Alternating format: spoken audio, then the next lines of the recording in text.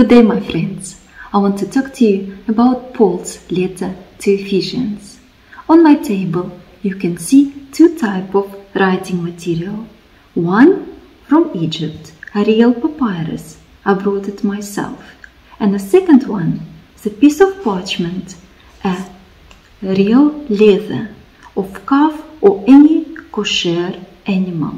I brought it from Israel.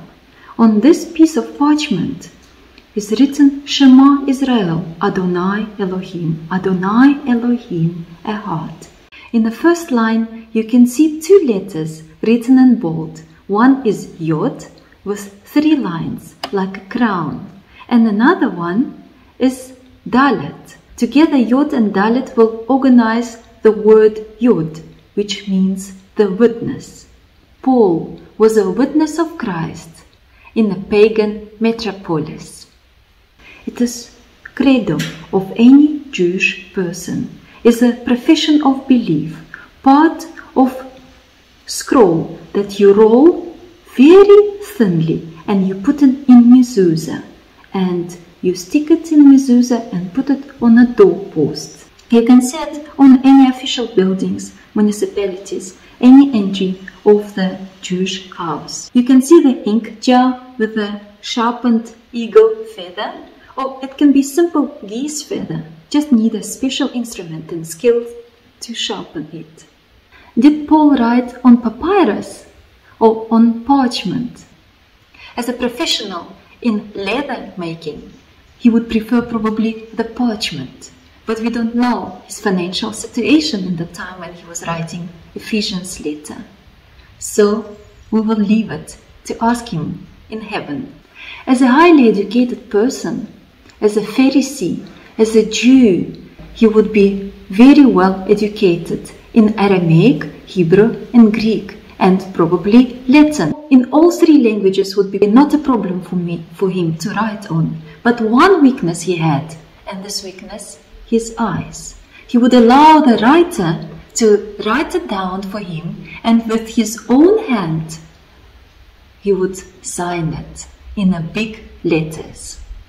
When the scroll is completed, it would be rolled and with the special seals and seal stamp, it would be stamped in many places. The more important document, the more seals we will find on the letter. In Revelation, we find 7 seals, the highly important document. Document will be open, which means seals will be broken only with the witnesses. Now you can imagine how the letters of Paul went around the entire Roman Empire, small Asia and beyond. Imagine in Ephesus, 250,000 population city, would be merchants and would be traders and would be visitors, tourists from all over the world coming for the worship of pagan gods of Roman Empire, coming to do the trades, and they would find the Sabbath keeping believers, and they would come to worship together, and in that time, in that moment, the letter would be opened and read in front of the congregation. Not everyone could read and could write in those times, and if the letter would be opened and read, then somebody would say, I need to have a copy to take it to my hometown and read it for my friends. And they would order the copy to be made, and in such a way the others and further the letters would be spread around. By the way, in the first and the earliest manuscripts, we don't find the word Ephesus. And another very important fact, we don't know nothing about previous letter which Paul wrote to Ephesus. We would have 2 letters to Ephesus. We also lost hold of another Corinthians letter. We would have 3 letters to Corinthians. We don't have letter to Laodicean church. We got hold only few letters what he wrote to the churches, and now trying to make sense without knowing the entire correspondence of Paul between these local churches and him. And it is a private correspondence. No wonder we have so much wrong interpretations. Look at this ancient Greek writing. Do you see? There's no space between the words, between the sentences, paragraphs, or even chapters. Everything is written in capital letters. Only in the 4th and 6th century we inserted punctuation. It doesn't belong to the authors, neither Old nor New Testament. Letter to Ephesians was written 61st, 62nd year AD. It is 6 to 10 years after Paul saw his beloved church last time. During his second missionary journey, Paul spent about 2 years, 3 months in Ephesus and left afterwards to Jerusalem for the feasts. He writes himself he spent 3 years in Ephesus. He entrusted his beloved church to the missionaries Aquila and Priscilla and Apollos. And we know as well that Apostle John and Jesus' mother was members of Ephesus church. Maybe that is the reason why church was blooming in love and care to each other. And who knows, maybe after departing of John and after death of Jesus' mother, they experienced such a loss. They lost their love as well, what we're reading in Revelation. This letter of Paul to Ephesians is the highest doxology of Paul among all the letters. It is the top praise to God the Father and Jesus Christ. Facing Emperor and his imminent death, it is like he's writing a hymn, the last song before his death, to God the Father and his Son. He starts his letter with normal heading. It is who wrote the letter, author himself, what is his occupation, and recipient to whom the letter is addressed to. After the heading, he starts with blessings. What is the blessings for Jewish person? The blessings is bracha or brachot. The blessings will be out of the lips of the Jewish person in the morning when he wakes up, lunchtime, and the afternoon before you go to sleep. With the blessings, Jewish person will bless the Lord God as it written in Psalms. Bless my soul, the Lord God. Jewish person will bless the Lord for any gift he receives.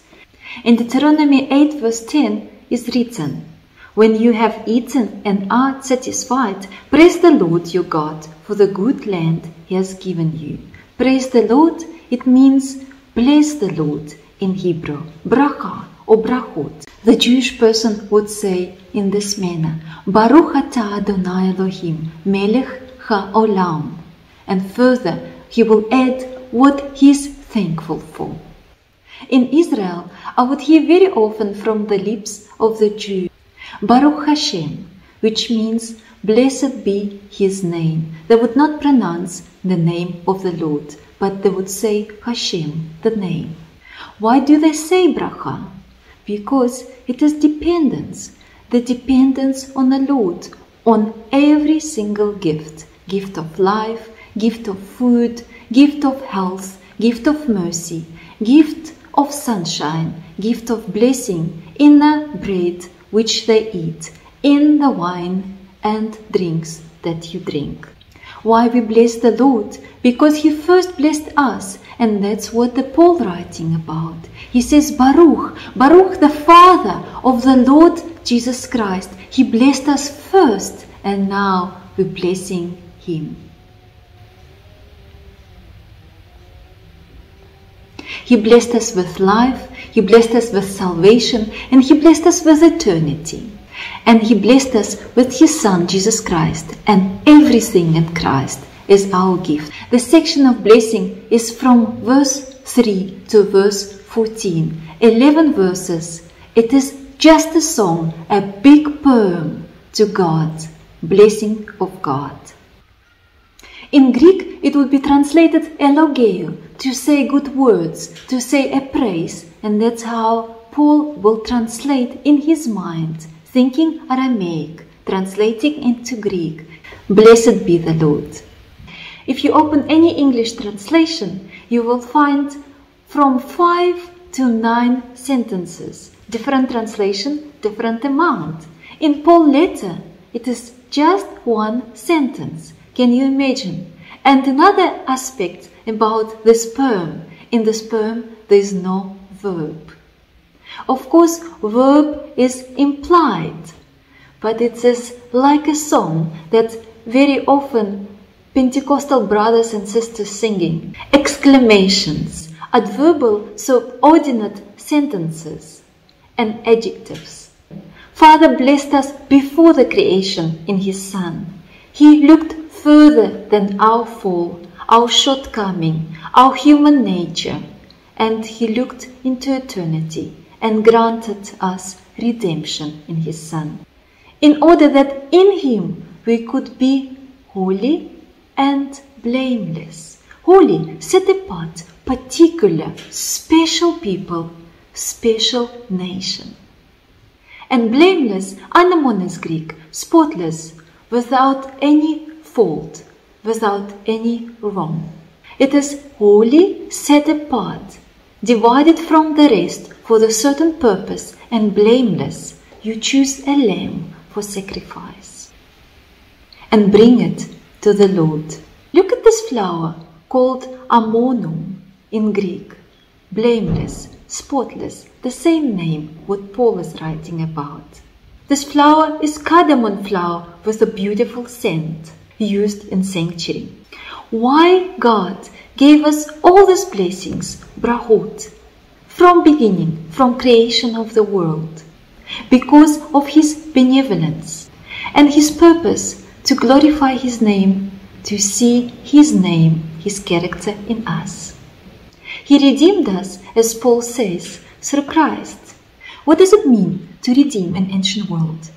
If you get so poor that you have to sell part of your property, your land, or even yourself, and you become a slave to somebody, on every 50th year you will be released. But you don't need to wait half of your life if you have a relative who is willing to pay for you. And it is obligation of your nearest kin to take your debt about himself and to pay for you, to free you from your debt. And that nearest relative for us, the debtors, the slaves to sin, became Jesus Christ, our nearest relative, our brother, through our blood. He paid it all for us. And we own Him, our life and freedom. About that life, holy life, beautiful life, life for the glory of the Lord, will be entire letter of Paul about. And we're looking forward to read the entire letter. God bless you in your study.